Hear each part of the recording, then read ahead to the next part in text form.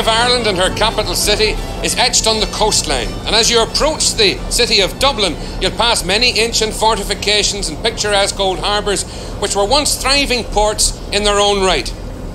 Along that coast, now called the Ratatouille Coast, there are many haute cuisine restaurants sprung up, but we're now on the main artery, which goes right to the heart of the city of Dublin. This is the River Liffey. Beside me, the Guinness boat's about to embark on their sacred mission, carrying the blessed fluid across the world. Over there, Gandon's famous Custom House, one of the finest buildings in Europe.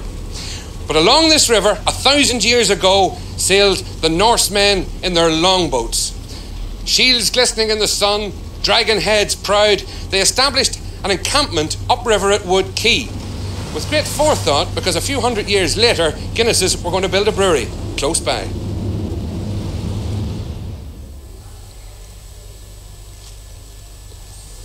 This is part of the Guinness Museum. It's a place where the tourist can find out a little bit about Guinness, and indeed can sample, try to acquire a taste for this bitter black brew.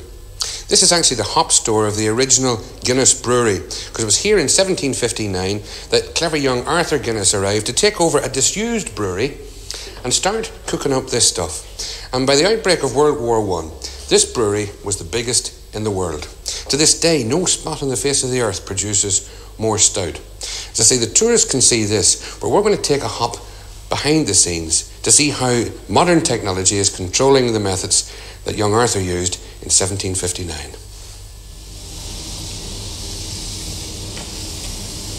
The initial process, or first fermentation, is very much like a giant home brew kit. It's after that high tech takes over. But where would you find a computer with a well-developed palate and perhaps a spot of liver trouble? If you want to know the secret of brewing Guinness, take a quick note of this.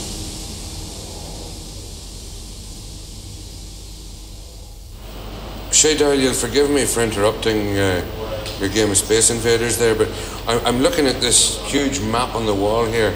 It looks like the London Underground gone mad. What is it? This represents all the process that the beer would go through after initial fermentation. Is this kind of plant now par for the course all around the world? No, this is probably the most modern fermentation plant in the world at the present time.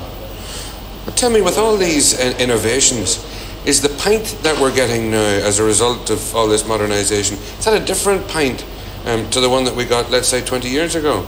No, the pint remains the same. The object of the exercise is to produce a pint which will be precisely the same as the pint we've always enjoyed. Listen, there's one thing the computer can't do. The computer can't drink a pint. That's true, so we all have to drink a little more.